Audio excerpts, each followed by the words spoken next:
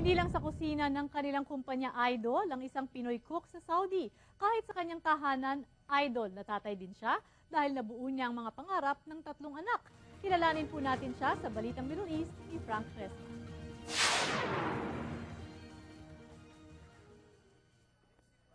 Excited na nagkita-kita ang mga manggagawang Pinoy sa opening ng Mini Olympics ng Alsuwaidi Group of Companies dito sa Yanbu, higit 300 kilometro mula Jeddah, Saudi Arabia.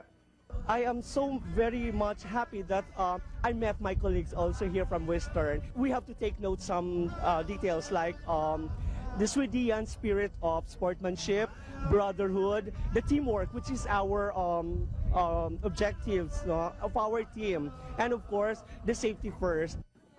Mahigit 5,000 Pilipino ang nagtatrabaho sa mga kumpanya nito na ipinagmalaki ng may-ari dahil sa dedikasyon, sipag at husay sa trabaho. Isa na rito si Resty o Mang for short, 57 years old, at tubong Pagbilao, Quezon. At dahil masarap siyang magluto, halos 2 dekada na siyang cook sa Alsuwaidi.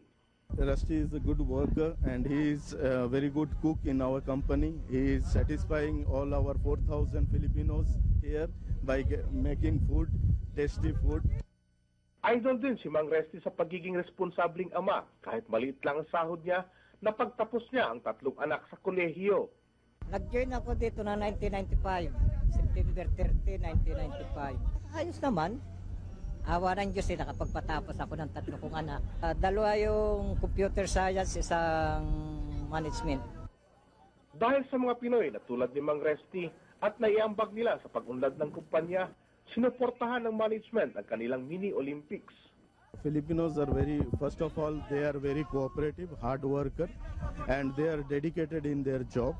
They are always having a teamwork which enhances our company policies and procedures, and they are very much taking part on our company growth. That is why we are having more Filipinos than other nationality. Kaya naman, mas lalong motivated ang mga kababayan sa kanilang pagtatrabaho. We are very much thankful, sir, that the organizers are very much dedicated. They are very much supported with the management's decisions to have this event. And of course, those participating teams that are truly interested and eager to play the game. Tatagal ng mahigit 2 buwan ang annual games at pagkakataon ito para makapag-banding ang mga Pinoy sa kanilang mga katrabaho. Nagbabalita sa Middle East kasama si Charles Tabu, Frank Resma, Yanbu, Saudi Arabia.